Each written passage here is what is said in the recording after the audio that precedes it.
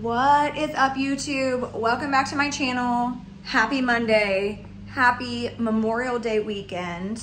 Shout out to all of our veterans, the people who have served in our military, the people who have risked their lives for this country, the people who gave their lives for this country. Shout out to my little sister who has been a member of our military for the last 15 years. She has busted her butt. She has been deployed several times, and she has lost some really good friends. So just remembering all of them today and keeping our veterans and our soldiers in our thoughts and prayers, because it's not easy being in the service, and that's what today is all about. But that is not what this video is all about. So today we're going to be answering some questions from our viewers. I am doing a giveaway, and on that giveaway post, I have allowed people to ask me some questions about what I do, how I got into what I do, and the pros and cons of it. Just a whole bunch of different questions that I'm going to answer, a few of them today, and I'm going to do a few videos on these questions. So this is the first one, video number 1 on answering questions of my viewers. And also, as always, before we get started, shout out to my patrons on Patreon. We appreciate you guys so much. Shout out to Jessica Gum for helping us. We are a 501c3. We are officially a 501c3 nonprofit organization. Yay! So in the state of Ohio, For Goodness Snakes 8 Rescue and Rehab Center is officially open as a 501c3. We busted our butts. We did the work. It's nice to know people who work at other nonprofit agencies. Jessica Gum, shout out to you. You have been nothing but helpful. We just met with her and her husband yesterday on some marketing strategies, and we are gonna start growing really, really fast, you guys. So please stay tuned. Please hit that subscribe button. Please hit that like button. Comment below any questions you have for me on how we did this, where we started, the steps we took to get here. Drop your question down below. I am so excited to be answering questions and getting back to you guys, and also doing a little bit of a giveaway.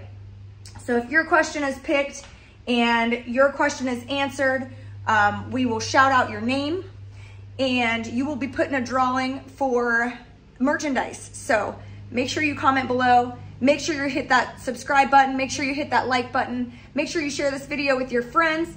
Do everything you can to get us out there, because we are starting some huge, huge things here at FGS 8, both on the business side and the nonprofit side. So stick with us, guys, and watch the rest of this video, because it's going to be a good one.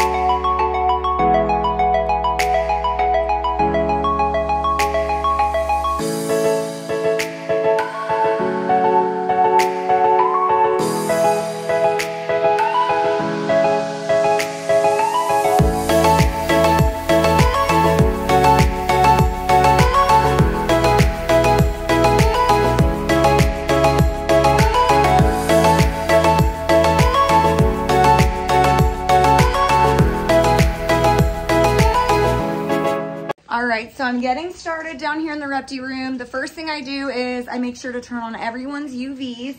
We do UVA lights for everybody. All of our reptiles get UVs. I spend about 30 minutes every morning turning on lights, making sure everybody's stuff's clean, and preparing food for everyone. So we gotta get Jafar's lights on.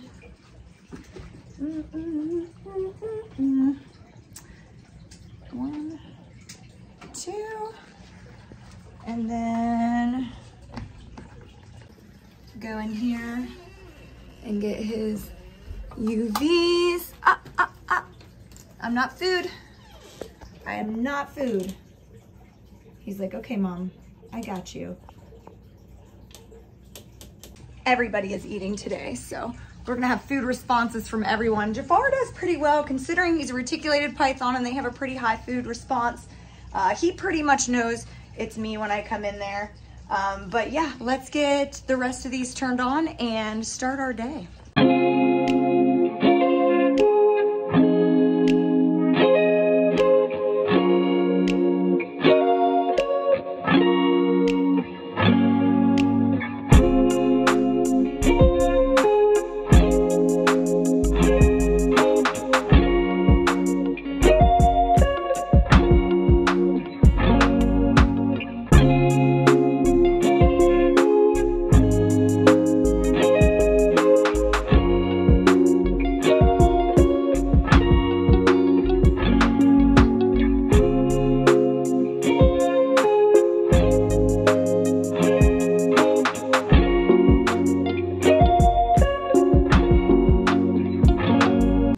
Today for this video is Dale, our North American slider, and of course Goliath, who loves to be out in the sun. So I brought him out today to do this video with me. He's very excited and he's probably gonna try to go exploring. Anyway, we got all of our chores done. We fed everybody other than the snakes. Obviously, if I had fed the snakes, I wouldn't have him outside right now just because they need 48 hours to digest their food before you handle them. So this YouTube video is all about questions that you all have asked us. And I was doing a giveaway, so I made a couple of posts on some different social media platforms that I have. If you guys want to be part of giveaways, make sure you go to the link in the description and follow me on TikTok, follow me on Instagram, follow me on Facebook, because I do giveaways. I'm going to do a giveaway once a month starting last month and then continuing on into the fall. So make sure you're following all of my socials so that you are able to get in on those giveaways. We give away some pretty cool stuff. This month, people are going to get a tumbler and a keychain, a t-shirt, stuff like that. So let's get started on this. The first question was asked by my friend Samantha Vaughn, and it was a humidity question. So basically she said, like, how difficult is it to keep the humidity where it needs to be in my enclosures, because I have a lot of tropical species who need higher humidity? And the answer to this question is it is very difficult. We have to keep several humidity gauges in everyone's enclosures. We do use the digital ones as often as we can, but since we are a nonprofit and we just take donations and stuff like that, we do take what we can get. So I do have a lot of non-digital readers as well, but we are constantly checking humidity, misting. We do have some misting systems in some of our very tropical species enclosures, like Jafar has a whole misting system that goes along the top of his enclosure, and it mists for 1 minute every 45 minutes or an hour. And that keeps his humidity pretty much up where it needs to be. The winter time is very difficult because I live in Ohio, so it gets very dry here. I do have like some spraying systems that I use, in which I don't have to like sit and pump. I just can kind of, it's almost like a gardening tool. So I do use those a lot. I have a couple foggers in some of my really tropical species, like our green tree python. He has a fogger up in his. But the answer to that is it is pretty difficult, and depending on where you live, it can be kind of a pain in the tuchus, especially if you're doing it manually. It's important to have elements in your enclosures that hold humidity and moisture without having too much, because then you can run into issues like scale rot and respiratory issues, things like that. So you want to make sure that you know the exact right temperature and humidity for each species you're keeping. I have a little note card thing that I write everything down, and I know I don't even use it anymore because at this point I just remember, and I know who's supposed to be where, and I check that daily to make sure that they all are adequate and proper, because that is very important and essential in keeping them healthy. So thanks, Sam, for that question. And we're gonna move on to the next question. Next question, it comes to us from Debbie McCauley. And Debbie writes, how do you get people to not be afraid of your reptiles? So For Goodness Snakes 8 LLC, the business side of it, does do educational presentations. And we go around from school to school and birthday parties and a bunch of different things. And we educate, you know, the youth, mostly the youth. As you all know also, Goliath was being treated for an upper respiratory infection for weeks after we adopted him. He is all better now, but he still has a sound when he breathes. So if you hear that, don't be alarmed. He's just a heavy breather now. I think that the damage the respiratory infection did on him was very great. I think he does have some permanent damage places from being emaciated and whatnot. He still has a lot of weight he needs to gain. He's a great eater now and he's doing really well, but if you guys hear that breathing, he is not sick anymore. He is just I think he just is a heavy breather now, and he's just a really big snake. So anyway, back to Debbie's question. So Debbie, usually when we present places and we do things with people, usually we have a group of people who are pretty afraid, which is very common and it's very normal because snakes are demonized in our society.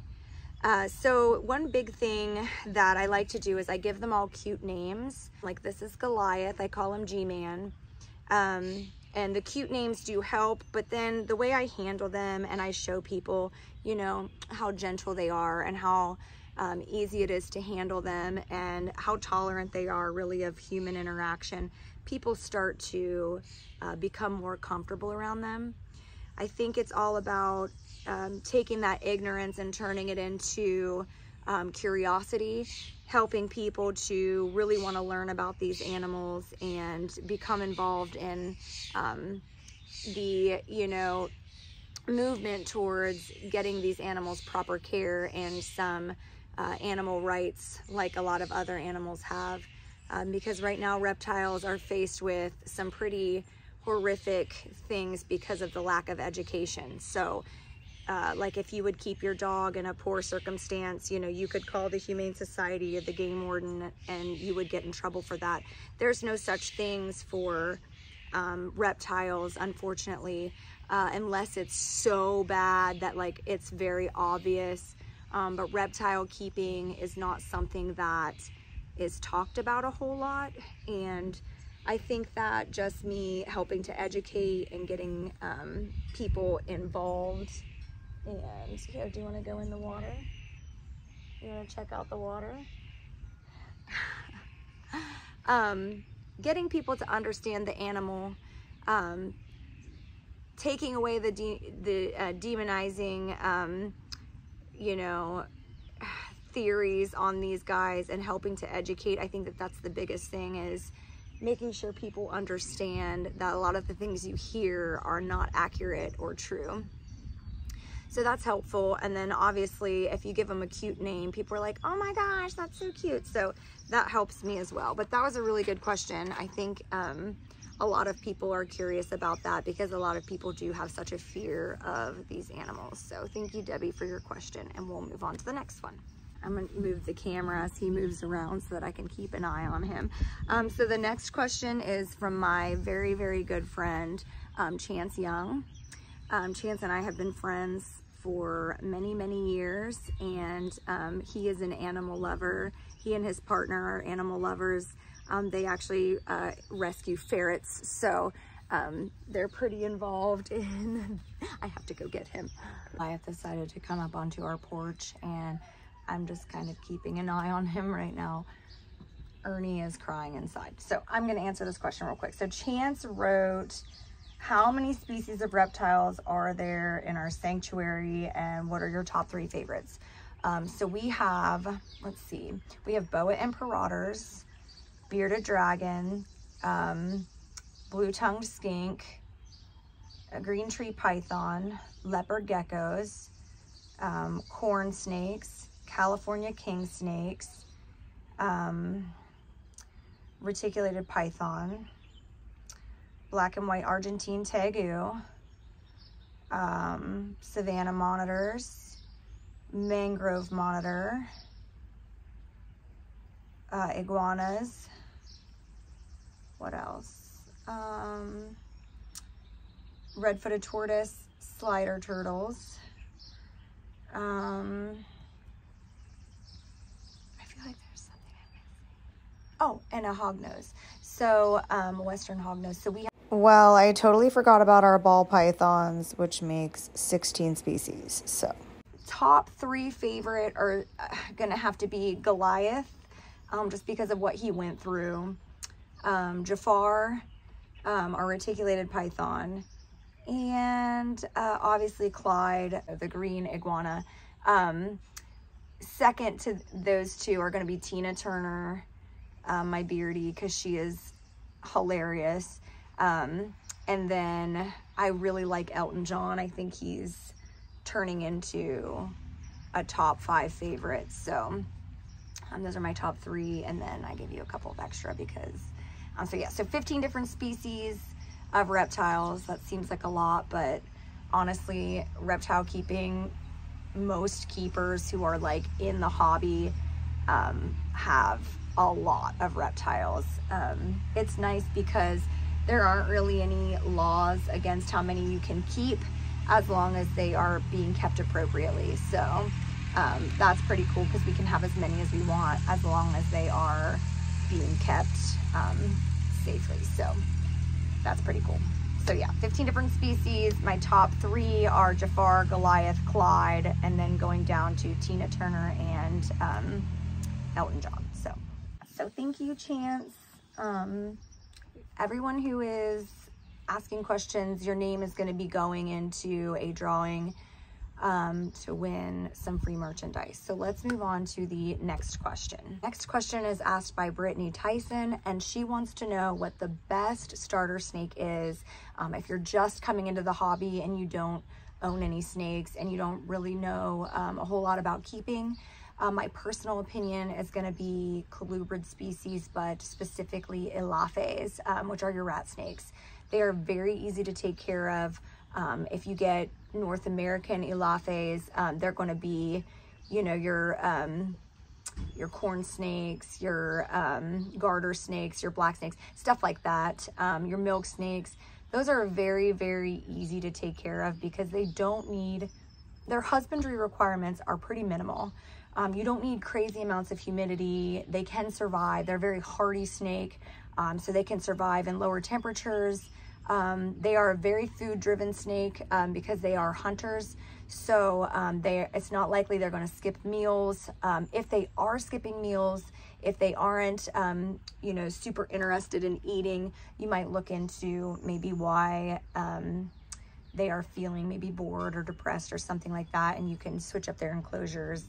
We have to do that every now and again because our snakes get super bored. They are very used to being handled. If we don't have time to handle them a whole lot, you can definitely tell that they are getting, you know, stir crazy, a little cabin fever. They're wanting to come out more. If we don't get them out, then they do refuse food. They're pretty spoiled.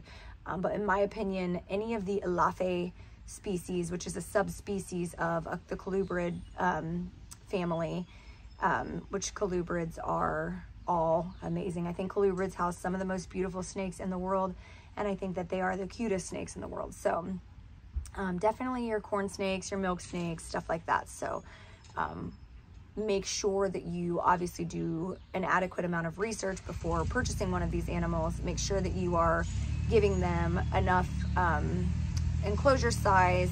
You still want a gradient of heat so they can thermoregulate. You want to give them enough things that they feel, you know, secure, that they can kind of roam around in. They do really like to feel hidden, so there's a lot of stuff in our enclosures for them, but they make really great pets. My neighbor's mowing her yard, and she probably thinks I'm crazy because I'm just sitting here making videos. But thank you, Brittany. That was a really good question, and I hope that that helped to answer at least. So we are going to answer just one more question for this YouTube video because I'm going to make more than one on the questions that you all are asking. this is like just one of those things that these are just common questions that I get. I'm gonna do one more question on this video, and this is from one of my patrons on Patreon, Anita Leverd. Every time I see her name, I like think it's my name because it's so similar to my name. But she writes, what truly brought your passion of loving reptiles, and what are our future plans at FGS 8? I love this question, and I have a very long answer for it. So I got Elton John to be part of our video now, and Ernie's inside crying because he won some out here with me. But anyway, we're gonna answer this question. So dating back to even when I was like a little child, my sisters and I grew up on a farm, and we would go into the creek beds and find crawdads, salamanders, corn snakes, all types of different critters. I've never been scared of reptiles, amphibians, none of it. I would pick up pretty much anything I could find. We had a lot of elaphe species out on the farm, and my sisters and I would literally just like pick them up. And I remember at one point we found a little baby garter snake, and it had no teeth yet, and it was just biting us, and we like thought it was the cutest thing ever, but we had to move it out of the driveway because it was going to get smashed by a car.